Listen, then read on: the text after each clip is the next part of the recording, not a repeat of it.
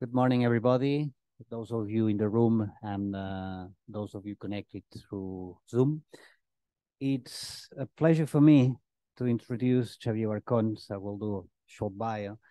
I will talk about him as a researcher and science manager, but I think we can say that he's a friend. He has a long story with us. Xavier, in fact, got his degree in physical sciences here, so he's an UB alumni. And then he got his doctorate in the University of Cantabria. Then he became a research professor at CSIC. He was the first director of the Instituto de Física de Cantabria, the Cantabria Physics Institute, where he created the first research group in Spain working on X-rays.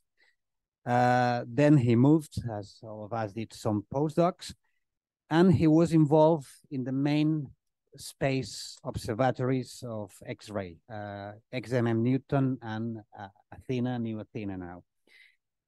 Then he was member of, in several roles of Space Science Advisory Committee of ESA. Then he entered the Council of ESO. And now, since 2017, he's the Director General of ESO, the European Southern Observatory. And he has a lot of awards. And this afternoon, you are becoming member of the Real Academia de Ciencias. So, are you in the talk? You are a member of the Royal Academy of Sciences. Ah, yeah, since last year, and you're giving the talk. So you have the opportunity to hear him again, but in a more scientific approach this afternoon. So thank you very much for sharing your time with us. And oh, we forgot the microphone.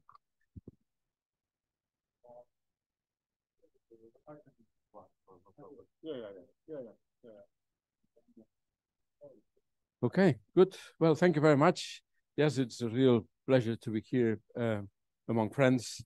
I was counting this morning that the first time I entered this building was 42 years ago. So not a small number. And of course, there's lots of memories that come to mind. You know, even the elevator that I used this morning, it's still the same that I used 42 years ago. Not the cafeteria, that has improved. Okay, so all right.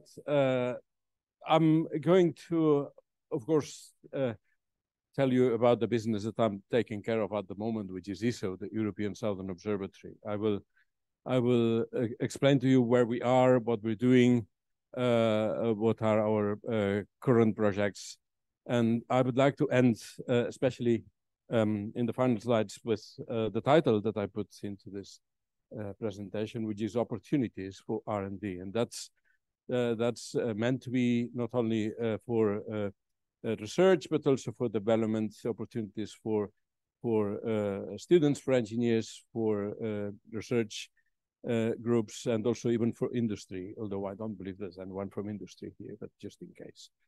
Fine. So, okay. Let me see. Okay, don't worry, I can use the mouse. Oh yeah, okay. Right, so here's a massively unfair summary of some of the scientific breakthroughs that ESO, the European Southern Observatory, has enabled to the scientific community. And some of them have been Nobel Prize winning scientific results, all of them remarkable. And I think this is just a bit of a glimpse of the type of advances that we enable through building and operating world-class astronomical facilities, which is what actually our organization does. Actually, there's more than 1,000 papers, refereed papers being published every year by the scientists using data from ESO observatories. And I want to underline here one important thing from 2023, which is that 45% of these papers use the ESO archive. We have a very well curated ESO archive facility, and it's heartwarming to see that this leads in a number of occasions to a second life to the data that it's so expensive and difficult to take. So it's very, very good to see that the archive is being used. And actually about 15% for ALMA, 20% for the optical observatories only use scientific data from the archive. They don't require new observations. So that's really very good. But yeah, I think it's a very respectable number, and that's actually what we deliver at the end of the day. Now, this is what we're looking at in the future, what we would like to see, what we would like to learn from longer time in the future. There's lots of things, of course, that are just becoming possible now. You all know that we've got evidence of at least 2 interstellar visitors in the solar system. We want to know a lot more about them, about their chemical composition, about what they come from. Of course, one of the holy grails is to find another Earth orbiting another sun. That may come, not sure in my lifetime. We want to know a lot more about physics of black holes by getting closer to the innermost stable circular orbit. We want to see the first light in the universe in terms of first stars that started to shine in very early galaxies, as well as the cold gas out of which these stars form. And yeah, there's even fancy things like trying to measure acceleration in the expanding universe in real time. This is some things that we may be able to do in the future. And of course, we don't know what will come. Every single big project that has been designed in astronomy or in any other facet of science, it was designed with some scientific requirements in mind. Like, big example is the Hubble Space Telescope. It was designed to measure the Hubble constant, and yes, it did. But it's only, you know, one of the 10 most important discoveries that Hubble made. So we should be prepared for this, to discover the unexpected. So yeah, that's our mission, to design, build, and operate advanced ground-based observatories and foster international collaboration for astronomy. That means not only in research, but also in engineering, technology, and that type of things, and outreach. That's our vision. That's where we're heading to, advance humankind's understanding of the universe by working with and for the astronomical community. That's important. We work together with the R&D institutes, and what we do, what we deliver, it's actually feeding them with best possible data by providing world-leading facilities. This will remain our task for the years to come. Yes, something doesn't work.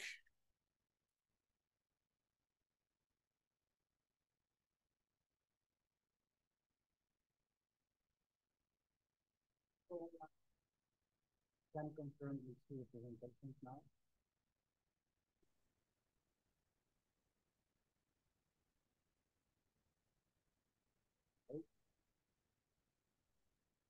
Hello? Xavier, només es veu el primer slide del PowerPoint, però sense passar els slides.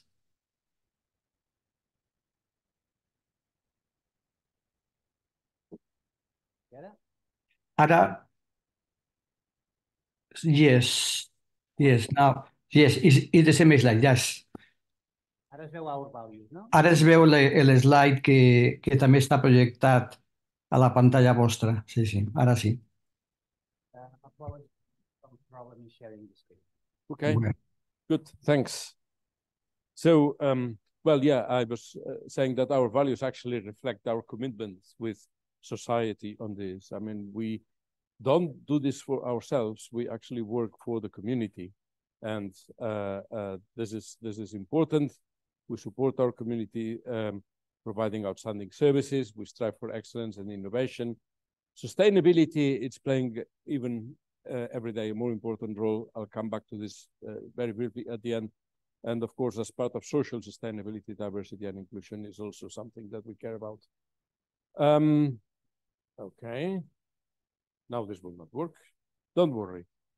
No? Yes. Okay. So a few facts and figures.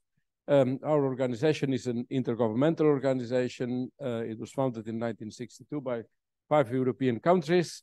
Today we have 16 member states, and we have partnerships with Chile, where we have our telescopes, and also with Australia. With them, we have signed a 10-year partnership agreement in 2017. We have something like 750 people working with us of 30 different nationalities. 450 of them are in Germany, another 300 in Chile. Our member states are the ones that fund our activity.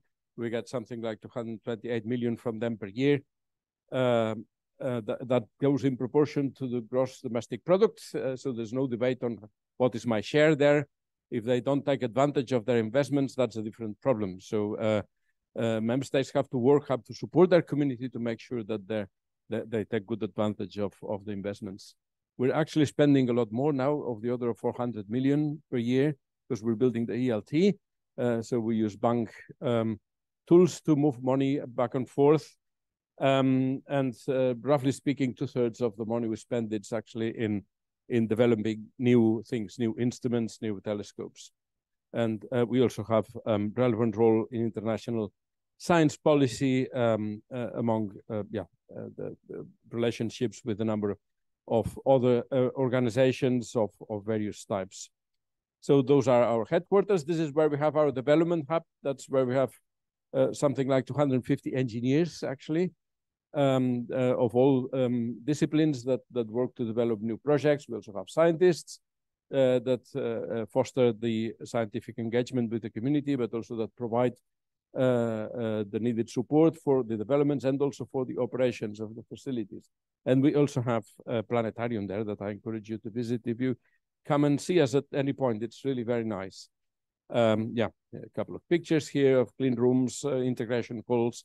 Anytime you come to Garching, please drop me a line and we'll be able to show you this. We have another little hub in Santiago. It's a sort of replicated version of what we have in Garching, but without the development part. So it's mostly administration and scientific research and support to operations. And this is the telescopes that we have either today or that we're building for the future. All of them in northern Chile, in the region of Antofagasta, which is really outstanding for astronomical research, not just for the optical and near-infrared bands, but also in the millimeter and submillimeter bands. So let me run through this. Most of you are familiar with it, but I think it's important that we realize what we have available so you can understand what the opportunities are. La Silla, this is the first observatory that is established there. It's almost 55 years ago that it started working. Today, we operate only these two telescopes, these two 3.5-meter telescopes or 3.6-meter telescopes, and they are dedicated to two very specific scientific niches. One is radial velocities for the 3.6, that, of course, has led to a number of exoplanets being discovered. The other one is for transient follow-up, the 3.5 new technology telescope. This is mostly dedicated to follow supernovae, gamma ray bursts, any other transient events in the universe. On top of this, we have like 10 or 12 what we call hosted telescope projects. Those are small telescopes that are remotely operated by institutes in our member states. We provide the technical support, and each one of them is dedicated to specific scientific goals. The last one to start, it's Black Gem. This is to follow up especially gamma ray burst and gravitational wave events. This is a sort of platform now for this type of small projects. All of them produce science dedicated to very specific scientific niches. Okay. Fine, I'm happy with it. Paranal, this is in a different location. This is an observatory site at 2,650 meters height, something like 2 hours south of Antofagasta. This is the home of the Very Large Telescope. You will see that we're very boring with telescope names. I mean, we really should think about taking a moment and naming them properly. So this is the top of Paranal. You see this big platform there. It's almost 200 meters across. And you see these 4 big telescopes. Each one of them contains a primary mirror of 8.2 meters It's a glass mirror, it's monolithic. That's probably the biggest glass mirror you can build. It's been going for 25 years. First light we celebrated first light in May last year, 25 years. So it's been a long time, but we make every effort to keep them up and running, and obsolescence projects to make sure that we don't miss a part when something fails, and so on. The other smaller telescopes were developed a bit later. They are smaller. They can be repositioned here in this platform.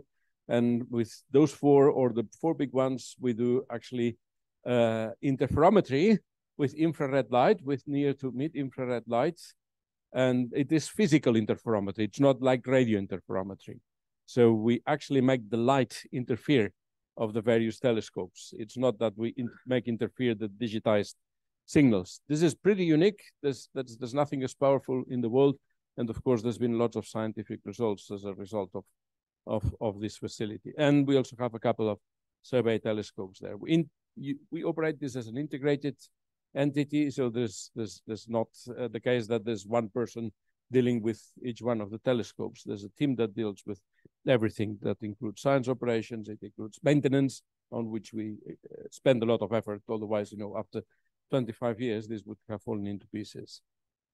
Adaptive optics is something that it's also now everywhere, or most of the optical telescopes use adaptive optics.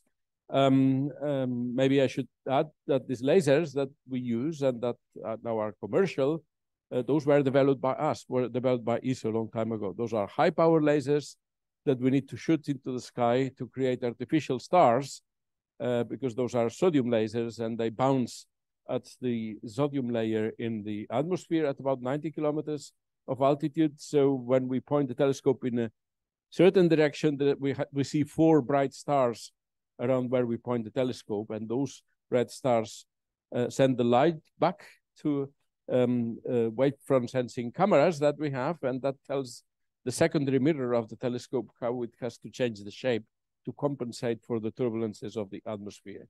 And this delivers stunning, very high contrast, very high resolution astronomical images in the infrared from the ground. And that's really something that has delivered a lot of good science. We now have a project in development called Gravity Plus that will equip the other three big telescopes with one laser each. This is for a different purpose, but that means that adaptive optics will now be available in all the four 8-meter class telescope units. The interferometer I mentioned before, this is to achieve the resolution of the equivalent of 130-meter telescope in diameter, of course, only partially filled. And that's why we have all an infrastructure below with tunnels and delay lines and so on. This is to make the light interfere of the various telescopes. And at 130-meter telescope at a couple of microns, we achieve a resolution of 2 milliarc seconds, which is really, really amazing, and from the ground. This is a picture of one of the delay lines. So the line enters here. We have some carriages on top of these rails that we have to position very carefully, so the light from the various telescopes enters in phase, so they can interfere. And that, of course, also requires a lot of maintenance. The rails have to be adjusted every morning within an 8-micron precision. Just as a fun fact, when this was installed almost 30 years ago, they couldn't make it work, and they discovered the reason, which for a geologist or for someone expert in geodesy, it should be obvious, which is that light travels straight while the rails follow the geodesics of the Earth. So the rails were curved. So that's now understood, of course, and it's all adjusted and it's taken into account. But it's a very high precision infrastructure there, and it costed a lot to develop, and it's working by pressing a button now. Now, this is related to one of the opportunities I was mentioning before. How do we equip these telescopes with state-of-the-art instrumentation? And this is the process, more or less. We have strong partnerships with R&D institutes in the member states, generally with consortia of these R&D institutes. And the way these instruments are developed is through science drives. So people think, what would they need to achieve a certain science goal? And that's what's driving the entire process. Then we join forces with this consortia. We normally have calls, and there's a process for this.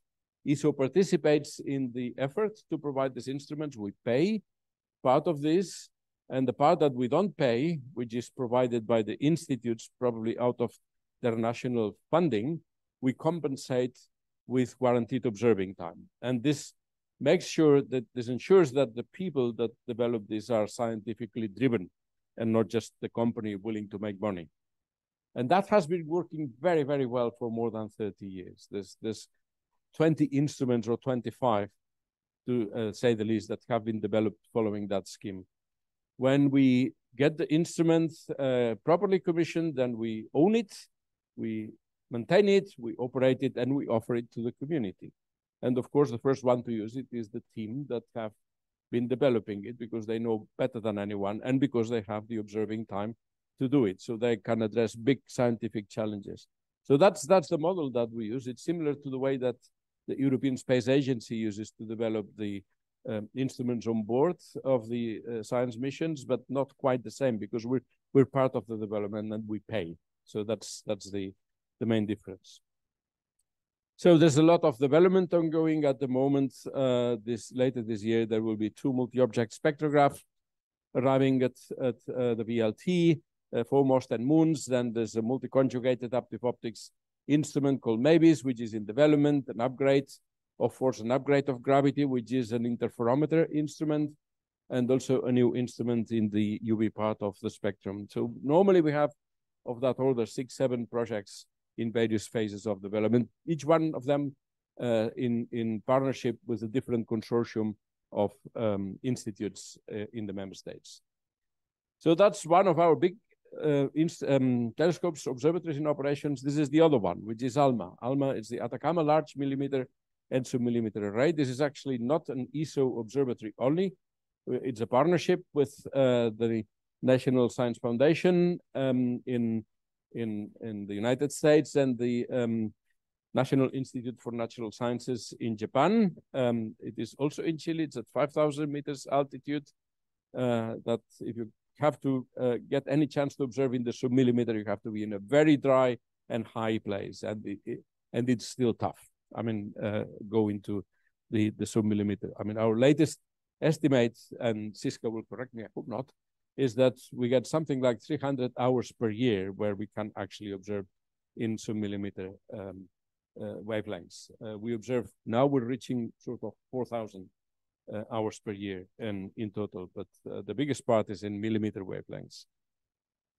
Yeah, so there's 66 antennas in there that can be reconfigured and repositioned to deliver different performances in terms of field of view, in terms of resolution, depending on the receivers that you want to use. Moving one of these antennas is a nice show to see once in your lifetime with these big transporters. But we try to do it as little as possible because it takes time, and it's time that we don't use for science. So we try to minimize this and move the antennas only when it's necessary. So as I said before, the way radio astronomy does interferometry is different to what I explained before. You digitize the signal on site in the same antenna, and then you mix the signals in the correlator. For this, you need to put a very precise clock into tagging what comes from the antennas, and that's something that we do centrally. Of course, it has to be central from the 5,000 meters place. At the top right, you see the correlator. We're upgrading it now. It's getting obsolete as well. And on the bottom right, you can see the first front end of one of the antennas with all the receivers filled in. Now, we have no empty spaces anymore. So that's all now full, and that gives, of course, a lot more of scientific possibilities. Still, our biggest adventure for the next years. It's a sort of a 100 million, 150 million project that we call the wideband sensitivity upgrade. This requires the new correlator and many other changes, new digitizers, new transmission systems, and so on. So that's our main development program for ALMA to power its capacities in the future. ALMA is already 11 years old now. It has been going up and running for 11 years, lots of scientific breakthroughs. Last year we had, sorry, the year before last, we experienced a cyber attack. Just, you know, that no one is safe these days, and that interrupted observations for 7 weeks. I think we're back to normal now. Interestingly, we're now doing the first dual time observations with James Webb Space Telescope, also with the VLA, with the centimeter radio telescope in the United States. And next year, we're going to do also dual scientific observations with the VLT, the Very Large Telescope. It's a very highly subscribed observatory. The chances that you get observing time are 1 to 8. So yeah, you have to write very smart science cases. And yeah, this is creating lots of frustration, as anyone can expect, but I don't think we can duplicate this at all. Now, this is what keeps us more busy at the moment, which is the construction of the extremely large telescope. That will be the largest optical infrared telescope in the planet. Primary mirror, it's almost 40 meters across. It's not monolithic. It's made of 798 hexagons of about 1.5 meters across. Construction started in 2015. We expect to have the first scientific light in 2028. We're more certain that we're going to have the telescope fully qualified in 2028. Cost is astronomical, unfortunately, 1.5 billion. And we don't count everything here, to be totally honest. We don't count the support that the organization ESO provides to the project, and we don't count either the funding that the national agencies provide to their institutes to develop the instrumentation. It is being erected not far from Paranal, only 24 kilometers away, and it will be operated together with the VLT and the VLTI in an integrated operations environment. And we're developing this, which sounds very nice to say, but it's not so easy. There's 2 competitors to the ELT, as you know, led by the United States. One is called the GMT, the other one is the TMT. One is 25 meters, TMT is 30 meters. They're both way behind us, sort of 7 years at least in their development, and none of them is funded to more than 50%. We're funded to 100%, so we're on our own. So we have to face our own miseries and technical problems to deliver this, but it's going well. So we have completed 50% of the construction. You can see a few scattered things here, mirrors. Actually, this one. This one is in Cerdanyola del Vallès, by the way. They are, there's a company called Sener. I'm sure most of you know. They are developing the cells for the secondary and the tertiary mirror of the telescope, and the fifth mirror of the telescope as well. You can see boxes with segments of the primary mirror and control electronics. That big thing there, which is 4.1 meters, this is the secondary. So the secondary mirror is 4.1 meters. It's hanging something like 30 meters above the primary, and at an altitude from the ground of the order of 60 meters or so. Very, very scary. But apparently working. So this is a little bit of the size and the scheme of the dome and the telescope structure. This thing is the auxiliary building. From here to there, it's about 110 meters. The dome diameter is 77 meters, more or less. This is the telescope sitting on a pier, which is 55 meters across. This is about 6,000 tons of steel. This is about 3,700 once we have all the glass in and everything. So this is how the site looks like at the moment. The two figures on the right-hand side. The dome, it's being now completed. It's started to be covered, and the doors are being placed. But we're also building the telescope now, and you maybe see here, this is the azimuth bearing tracks. Sorry, those are the Nasmith platforms, and that's where the instruments will sit. So it's very well advanced. It's moving at full throttle. Actually, a month ago, they moved the dome. I think they called for a couple of people from Bilbao to move it. There's no engines in there, so they move it 10 meters back and forth. So it's all going fine.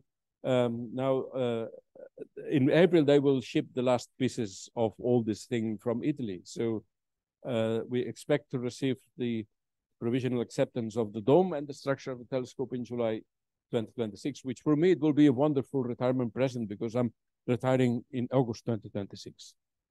Okay, good. Optomechanics, of course, that's also the heart of the telescope. That's another nightmare, but technically it's making very good progress. We actually received the first 18 fully polished segments in January at the observatory in Paranal. In March, they will start to put the reflective coating on it that we do there. We have our machines, they're fully qualified, our processes are well trained, and yeah, we have something like 150 or almost 200 of those segments expecting acceptance in France to be shipped to Chile. Scary numbers here. I mean, the RMS is 10 nanometers in one of these 1.5 meter segments. And for the secondary, the 4.1 meter telescope, the RMS, it's already now 60 nanometers, and they're going to go down to below 40 nanometers across the entire mirror.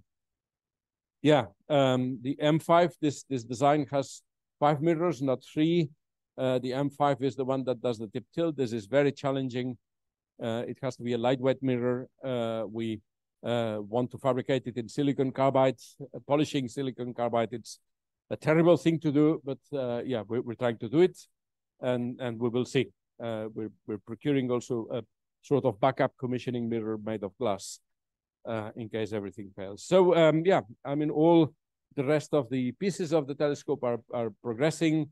We will start integrating the telescope in 2026, as I said, and qualifying it hopefully at around 2028, and then we will receive the first instruments, hopefully. There's 4 of them being developed by consortia of institutes in the member states. I don't want to go into this, but this is very challenging. We're talking gigantic ventures here. Each one of these instruments is probably 100 million in cost. They require gigantic amounts of work, and yeah, very, very challenging. So we're trying to monitor the situation and help as much as possible. And that's the last piece. This is the Cherenkov Telescope Array. This is not something that we're building, but it's something that we will operate in the southern part in our territory near Paranal in Armazones. This will be the first observatory of high energy gamma rays on the ground. There's experiments, as you know, in HES in Namibia, MAGIC in La Palma, Veritas in the United States. But this will be actually operated as an observatory. And at the moment, we're experiencing legal issues with this, which is a place that no one wants to be ever. And so, yeah, we will see how it goes. This is about the legal entity that will actually deliver the project. And that, yeah, we're having problems with the European Commission there that I really don't want to discuss today. Right, so that will be the future of that place, right? We'll have the VLT. We have already the VLT and the VLTI in Paranal at about 24 kilometers across that road and the valley. We'll have the ELT, and then hidden somewhere there, the CTA South. So that will be quite a massive astronomy hub in the area. That is really, it will be really impressive. I said a few things about data management. This is the other part of the operation. So one is the data acquisition, the other one is the data management. That means archiving, developing pipelines, developing advanced data products, etc. So we have also running a project called Data Flow System that will change the way we deal with the data now and prepare it for the day when the ELT comes. Just to be clear, we're not on the big data business here. Our archive, it's something like a couple of petabytes, and that doesn't grow, you know, like exponentially or anything like this. But still, of course, there's a lot of information in there, and we need to make sure that, you know, the development, the curation, and the quality control is at the highest possible standards. I want to say a couple of words about sustainability. I mentioned this before because it's important for us, but let me start with yet another dimension here. I mean, this is all about astronomy. It's about science. It's great. We're most of our scientists. I think. But the benefits of what we do are reach out quite a long way away from the pure scientific environment. And this is something that needs to be acknowledged. And here we have some examples. Of course, besides science, we also do engineering that sometimes it's used for other things. We invested more than 1 billion euros into contracts to build the ELT. So we have given 1 billion euros to companies, mostly in the member states. And this is something that, of course, moves the economy and generates innovation. Talent development, we also spend quite some effort into this. We have studentships, we have fellowships.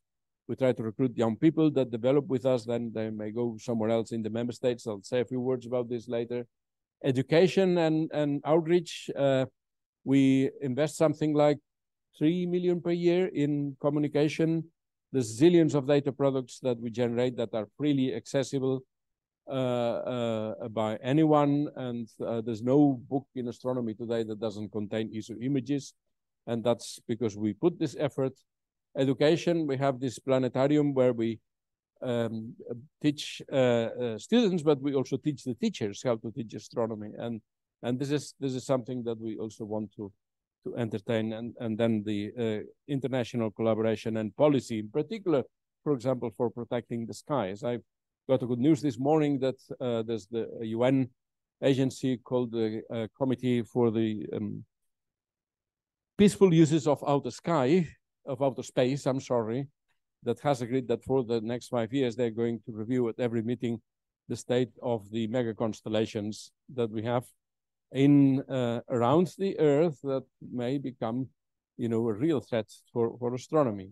The UN has no power to stop this. That's the power resides in the nations, but at least making them aware could eventually help to stop this. And as I said, sustainability, the way we understand sustainability at ESO, it's in these 3 facets: environmental, which is what everyone has in mind at the moment, of course. I mean, we have a planet that it's under threats, and that's undeniable, but also societal and economic dimensions. The planet is under threat when the first wall has been hit by this, but the third wall has been hit by societal challenges for a longer time, and we haven't paid any attention to this. So let's make sure that we don't save the planet at the expense of not saving the people at the same time. And this is something we need to keep in mind. Still, we're putting quite some effort into environmental issues, in particular reducing the carbon footprint, reducing the water, reducing the energy consumption. We use the standard means to monitor these and take actions. So we're buying green energy in Germany. This is in our territory. This is a 9 megawatt photovoltaic plant that was installed in 2022, July 2022. It's already operating. We're using it. And this is really reducing our carbon footprint, and we need to do more of this. That's already prepared for the ELT and even for the southern part of the Cherenkov Telescope Array. Okay, so I'm getting to the end. I'm going to slow down a little bit now because I want to talk about opportunities, which was the title of the talk. And I think this is important. So first, opportunities at ESO, data access. Our Science Archive facility, which you can follow by clicking on this link, contains every single piece of data that ESO has ever recorded in any of its observatories since 1996, which is when we started to operate the 1 meter ESO telescope in La Silla. Normally, all the data have a 1-year proprietary period. There is exceptions to this. For example, for what we call public surveys, they became public immediately. But you can access all the data other than within this period that was ever taken. The data that we store, it's both the raw data and some advanced data products. I understand that we need to make more effort into this together with the community. We have a graphical user interface now that allows you to access the data from both optical, infrared, and radio telescopes of ESO as well. And we also make available data reduction tools, which is important. I mean, you make the data available and you don't have the tools, that's of no use. So that's important. And by the way, now this is all very fancy, and there's this open science initiatives elsewhere in the community. Well, we were doing this 30 years ago, but we now want to call it a nicer name, which is the European Open Science Cloud. Yeah, fair enough. So we're also part of this. We're also pushing for this. And this, as I showed at the beginning, that provides additional scientific benefits. Observing time, that's an interesting one. I got lots of questions about this. So other than the 10% that our agreements recognize that have to be given to the people working in Chilean institutions, the rest of the time is distributed exclusively on scientific merit. And the way we define scientific merit, it's through community experts. So it's through you and to your colleagues across the ESO member states and beyond. We do have a committee called the Observing Programs Committee that recommends how do we use the time for the La Silla and Paranal observatories. In the case of ALMA, it's a bit different because it's a partnership. So we have a share of 37.5. Once you discount the 10% of Chilean time, it goes to 33 to 34%. And of about this 4,000 hours per year. So that's a very sizable amount of time. Of course, it's very highly demanded, so we need to be very careful in the way we administer this time. But it also goes through experts from the community. Calls for proposals for the La Silla Paranal Observatory. We have 2 calls per year.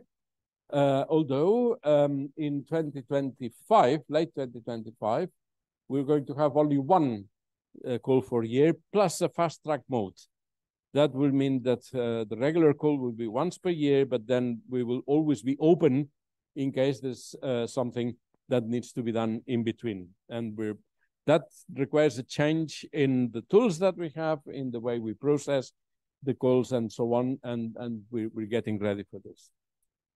For ALMA, it has always been one exception, 1 call per year, and that's the intent to continue it. We call it cycles. In the case of the optical telescopes, we call it periods. We, at the moment, follow 2 very important practices. One is the double anonymous reviews. You cannot let yourself known in the observing proposals. If you do, you will be disqualified. And every semester, I have to agree that we disqualify, a dozen proposals because some people still write in the proposal, I'm Professor X and I'm so good, right? So that we exclude, but also the reviewers do not know who they are reviewing, and the colleagues that review, they don't know each other either. So this is one thing. The other one is the distributed peer review. This is a different type of beast, but it was simply impossible, in particular for ALMA, to have a committee that would review 1,800 proposals per year. And, the committee already had 80 people. And those people, some of them had to read and rank 100 proposals each. This is simply not realistic. It was not related to the capacity of anyone. It's simply not possible to do a good job with 100 proposals. So the way we're doing this is that each proposal goes to typically 8-10 colleagues. And those colleagues are the colleagues who have submitted proposals as well. So you want to get time, you have to pay your fee. You have to contribute to evaluating the others. And there's, of course, lots of caution in doing this. We're following this very closely and we're refining it, but this is the way to go. All the big observatories are doing the same, actually. And we're continuously scrutinizing potential biases. Of course, one of the biases that we wanted to get rid of with this double anonymous is gender biases, but that's not totally gone. I mean, the assertiveness of the language that we male use in writing proposals, it's a lot different than the one that women typically do. So that's something that it's not totally gone. It's decreased. We need to monitor it. And the same for seniority. I mean, the assertiveness it's different. And okay, gender language. I mean, language bias, even inside the ESO member states, is terrible. I mean, but now think about ALMA. We have Japanese, we have Chinese writing proposals. That's not neutral. So all of these things are being monitored, and we're taking action to counterbalance. Instrument development. Oh, okay. All right. There's a mistake in here. Instrument development. I think I missed the slide here. Yes. Okay, no problem. I think I explained before how this works. So we issue calls for instrument developments, consortia of R&D institutions of the member states say, yes, we are interested. Sometimes we have to make choices. Then there's the development.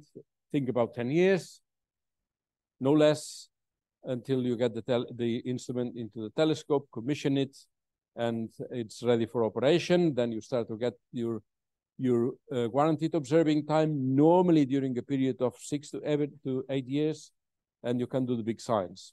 That's how it works. The upcoming opportunities for optical infrared instruments. First one, we're going to move its Blue Muse. It will start the phase A during this year. This is a multi-object spectrograph in the blue. There's the equivalent in the red already, very, very powerful and very highly subscribed. Also opportunities in the second generation of ELT instrument. One is called Andes. This is a very high ultra-stable spectrograph with 2 channels, a visible one and a near-infrared one, and Mosaic, a multi-object spectrometer for the ELT. Very, very powerful, very wide field.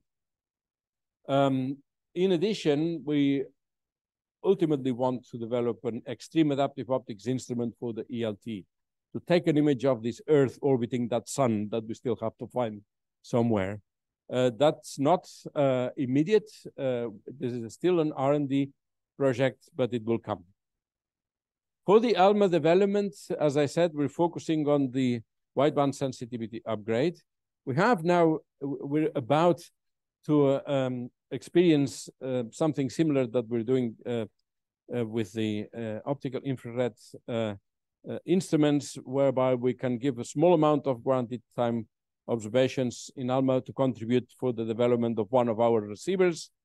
This is still ongoing, but our intent is to increase the scope of this. So that's not because we're happy to give granted time, it's because we want to engage the community, scientifically motivated community. Otherwise, paying for everything, doesn't engage anyone other than the companies. So that's something that will come in the coming years.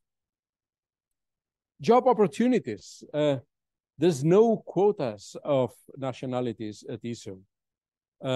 Spain has 10% more or less of our international staff complement. Spain pays 8% of the bill, more or less. So it's all dependent on merit again. And I took a snapshot of the vacancies we have. At the moment, there's quite a number of them. And there's quite important ones. There's a director of engineering that I'm trying to recruit.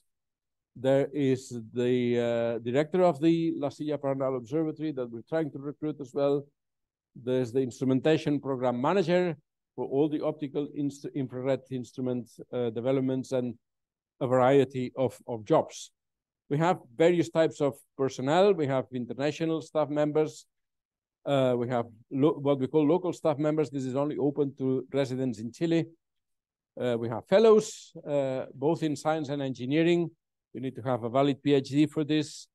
Students, this is very difficult in Spain. I know this because I was part of the system before we offer 1 to 2 year periods of students in Spanish universities to be spent at ESO. Problem with the Spanish system is that if you do this, you cannot keep your grant, you cannot keep your studentship in Spain. And I have been claiming that this should be reformed, but to no avail. Sorry, if anyone can help, that would be great. Interns for a few months that we also have all across, scientists, engineers, science communicators, even HR interns.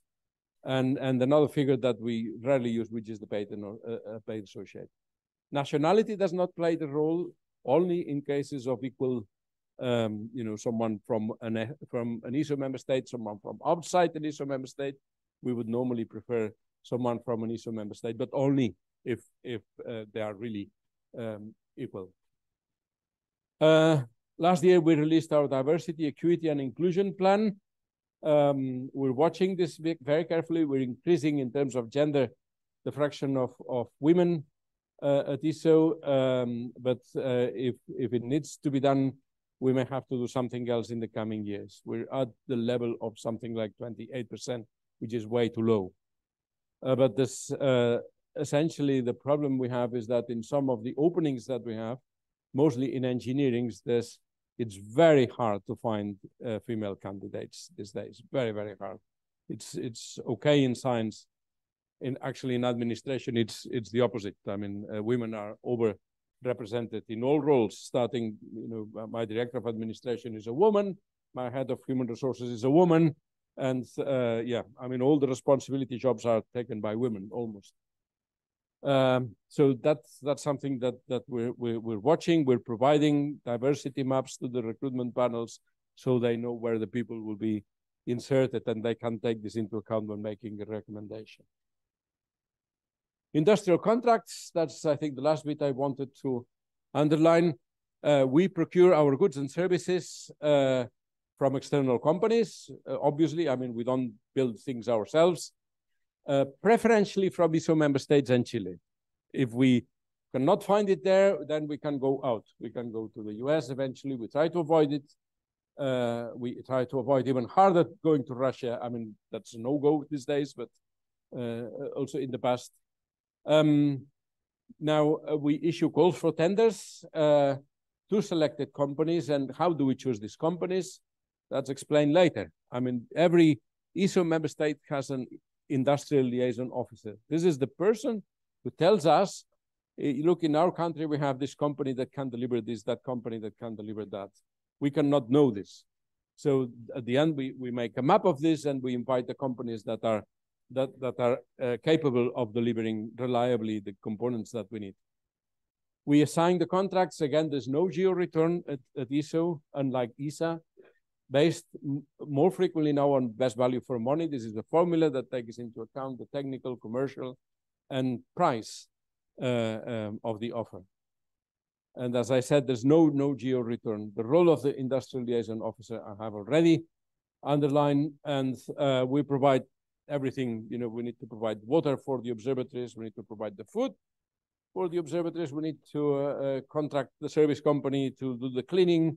But also we need to contract engineering technical services to support observatory operations. We outsource quite a lot of software effort, information technologies. All this is available commercially. What's available commercially, we try to procure from the outside. We try to do our core business only. So there's not much coming for the ELT. This is all given out now. As I said, it's of the order of $1 billion, but these are the opportunities in the future. The wideband sensitivity upgrade of ALMA, we still need to decide what we're going to do, but I'm sure that digitizers, software, all these things we will have to provide from the ESO side. Upgrades to instruments in Paranal. We're thinking about equipping another of the 8-meter telescopes with a laser guide star facility. We're developing something called the Integrated Operations Program. This is digitizing, going to a more remote and lean and still high performance operation to the observatories. Not everyone operating the observatory needs to be there, but that requires a lot of digitization, Internet of Things, smart operations, all these things. All this is upcoming. And last but certainly not least, we're discussing with our council that in the next couple of years, we will discuss with the community and have them agreeing what will be the next big program after the ELT. Not that we have the resources to start it now, but we need to identify the nature of that next big observatory, because in 4 or 5 years from now, our people will start to finish their contracts, to finish their work for the ELT, and we need to know what we need to prepare for in the future. So that exercise we will do together with the community, and of course that will generate also industrial opportunities. I hope that this is my last one, not even a summary, but yeah, a little bit of a takeaway message. For our business, after 60 years, the support from the member states remains critical. Also the partnership with the community, with the institutes, with universities, with industry. We're putting our member states in an envious position compared to the colleagues in the US and elsewhere. They will have access to the ELT, to the largest optical infrared telescope in the world, and no one else will have it for at least a period of 7 to 10 years. So this will be very powerful for European ground-based astronomy. And yes, looking forward beyond 2030, we need to start preparing for that future that is already knocking at the door. Thank you. That's all.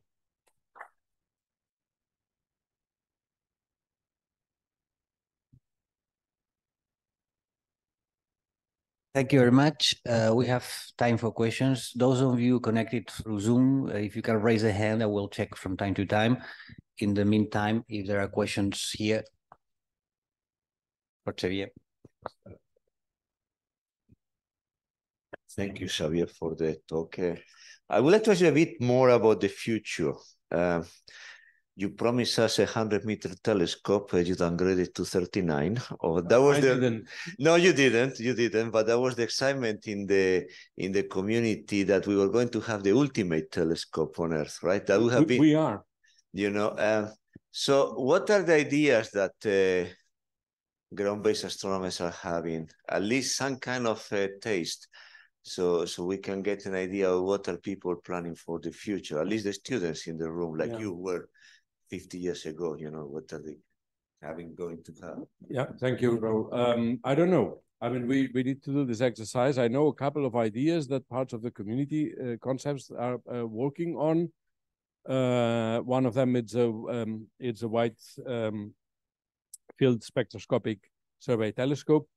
Another one is a big submillimeter telescope, big submillimeter dish equipped with proper instrumentation, but there's I'm sure many others there. I mean, for example, a serious upgrade of some of our facilities, like the VLT, you know, could we put maybe more telescopes in the platform and have more baselines for interferometry? There's something I didn't mention today, but most of the ESO facilities have been focusing on deep sky. So we're in the business of high resolution here, rather than in the business of wide fields, right? Is that something good or bad? I don't know. I mean, do we want to stay in where we're very good in our business? Do we want to open to wide field adventures? I don't know.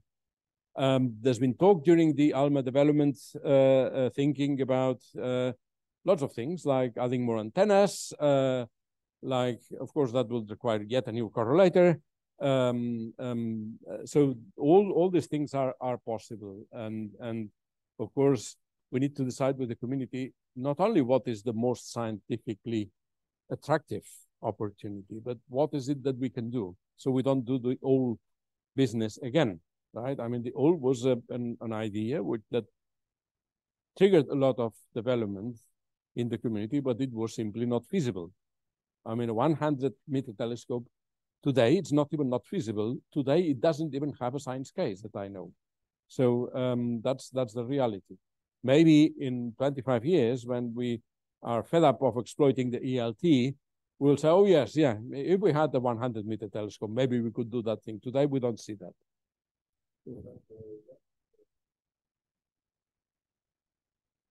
But a wide field spectrograph that could cover the whole sky, that would be very exciting, right? Yes.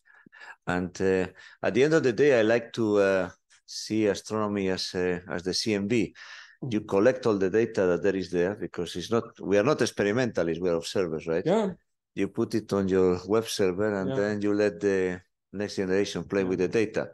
That's one thing I want to emphasize. I was very impressed by the fact that you have all the data available for the next genius to figure out what to do with the data. That's very impressive. Thank you. Yes. Yeah.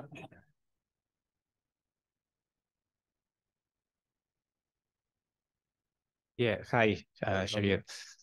So I wanted to ask you a bit more about how adaptive optics is going to work in this ELT. So, you know, I think the diffraction limit at 2 microns is like 100th of an arc second, something like this. But in what conditions you'll be able to get there? For what magnitudes of stars? I mean, you know, what do you need exactly to? Yeah, we don't know yet. We don't have the ultimate instrument to do extreme adaptive optics, which is what you would need to get to the diffraction limit.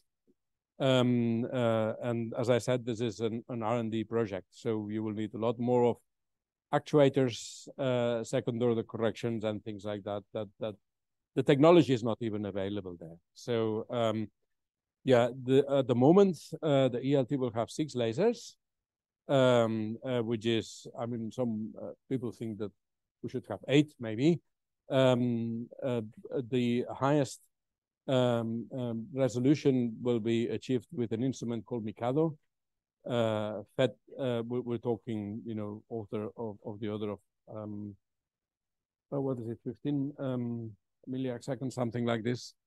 No, it's less than that. Sorry, it is being fed by another instrument called Morpheo that has 2 deformable mirrors already. So it will go something like a factor of 5 better than what we can achieve today with our VLT, with our UT4. So that's the realistic horizon with the instruments we have. But to go to extreme adaptive optics performance, there's a lot of R&D that we need to do in the field.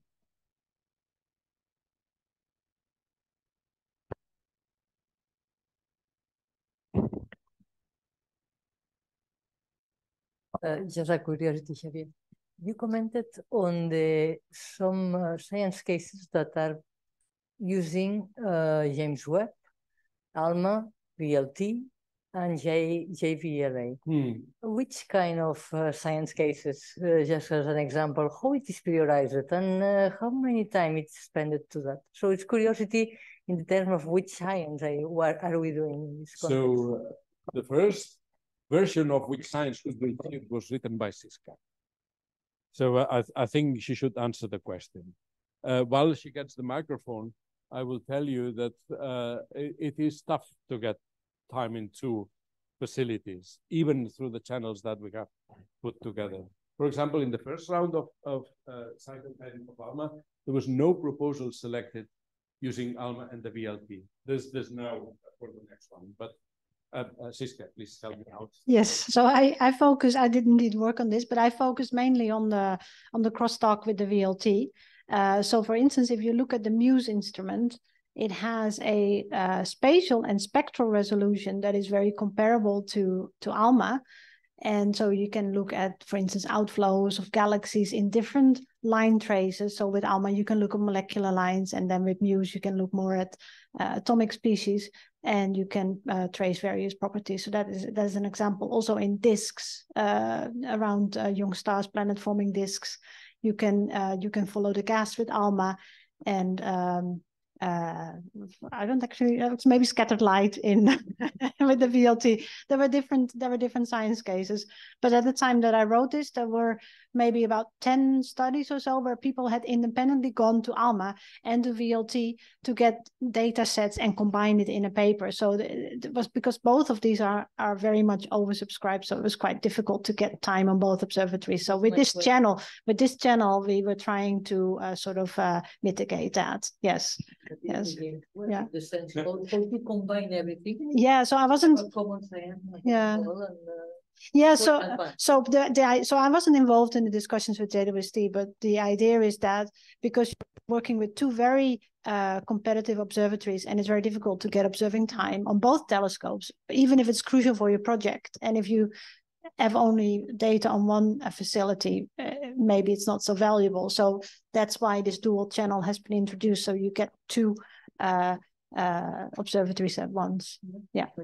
Okay. And then I also have a question, actually. Okay. So you emphasize that M5 is made of silicon carbide, and that it's very difficult to polish. Yeah. But there's another thing with silicon carbide, and that is that it has a spectral feature in the infrared, a very strong spectral band. Is this an issue, or I don't know. You don't know what this is? I don't have an answer. I mean, of course, this gets coated at the end. Yes. With reflective material. With the reflective material, yeah. It's simply the substrate of the mirror that it's made either of glass or silicon carbide. Okay, yeah.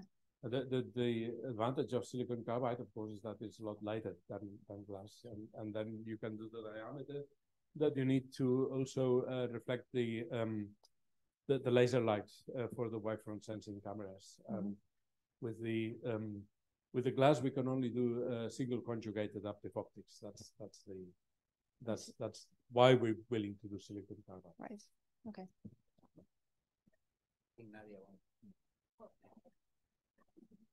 Oh, sorry. No, it was just to ask that then the motivation was just, let's say, to have data, because it's very hard to get it separately, but it's not motivated by the contemporaneous observations in time, you know, that they need to be taken at the same moment. No, it's more motivated by the competition aspect. That if something cannot really show. Oh, yes.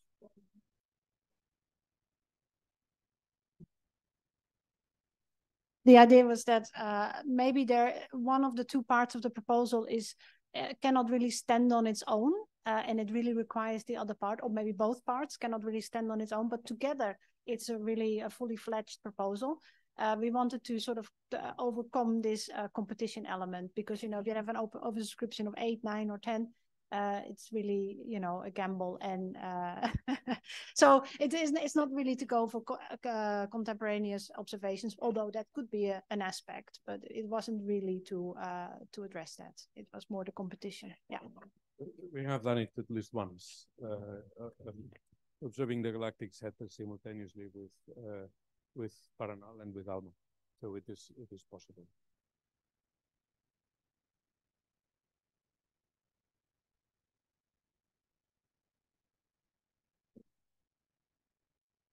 Thank you for your presentation. And can you comment a little bit more about the possible impact of the mega constellations of satellites on the, particularly in ELT or in ALMA? So, well, I said before, those facilities are narrow field facilities. We concentrated on high resolution, high contrast images. That means that we're normally not fully immune, but less affected by these mega constellations. So in the optical,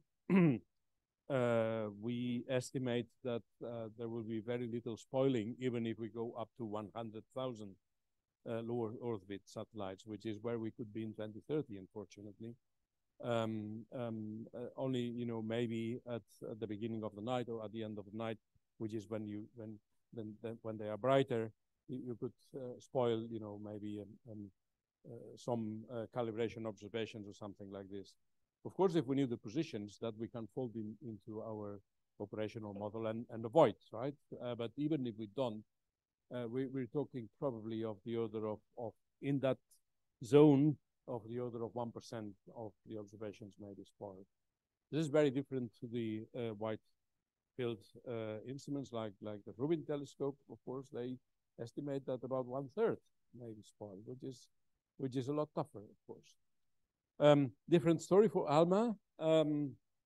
There, what the problem is the noise, actually, because we're in a zone of avoidance of all these satellites, so that there's no case in which they will point their radio signals. They are producing radio signals, right, for telecommunication towards us, but of course that increases the the overall noise, especially in the low frequency bands of ALMA in band 1. In band 2, even in band 3, it could be an issue. But the frequency bands in which these operators intend to operate should, in principle, not be affecting none of the ALMA bands. They will affect the SKA bands, though, directly. Although, of course, there's also, the avoidance zone and so on. So those are the two main impacts, which are both negative. I mean, there's no doubt about this. But as I said, since our instruments are relatively narrow field, they are relatively protected.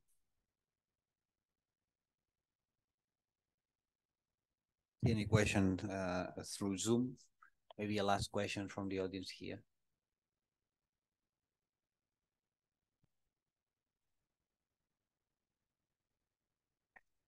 Yeah, you mentioned that there are 15 to 20% of papers relying only on ESO archives. Yep. Is it enough? Can we do better, especially in the context of sustainable science? I'm not sure that we can do better. I think it is important that everyone knows that the data are there and that can be used and that there are the tools to use them. I really don't believe we have any assessment of, why isn't that more used or whatever.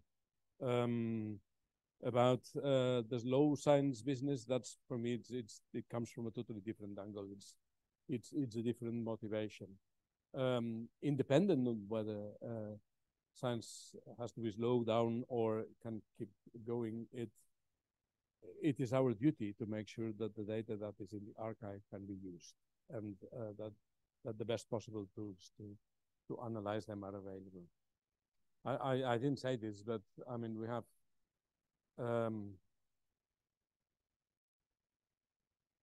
I think it's 100,000 registered users in the archive.